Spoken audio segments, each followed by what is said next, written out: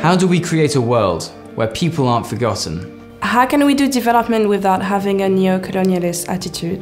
Why are women marginalised in peace processes? Are military-owned businesses good or bad for a country's economy?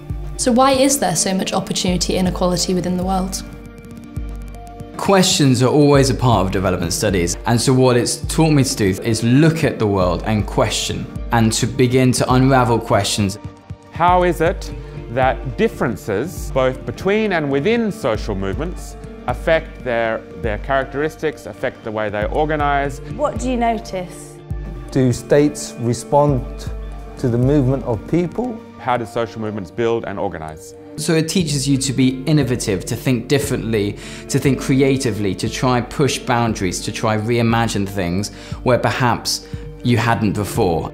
I think development studies is two different kinds of things. In one way, it's the study of a historical political process of change. But development can also be a planned project, so you have development policies and development programs. And so we're interested in the ways in which that deliberate plan of development is imagined and the way it's carried out, and what are some of the problems with carrying it out. There's a huge amount of inequality in the world and the way that the world works, and I was curious about why that is, and then out of that going, well, what do you do about it? What do you do when a world of inequality, a world of poverty, where people have and some people don't have? That led me to want to study in development studies. What you learn at SOAS is more than just what you learn in your lectures and in your tutorials. The opportunities that SOAS presents.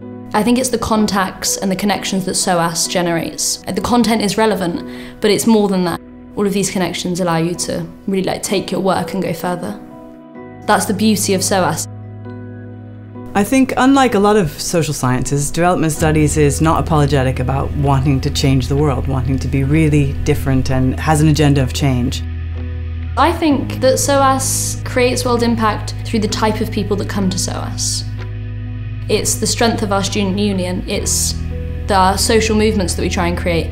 It's more than just being at a university, it's about creating how we believe the world should be run. And I think that's the way that SOAS makes world impact, creates good values and gives you a voice.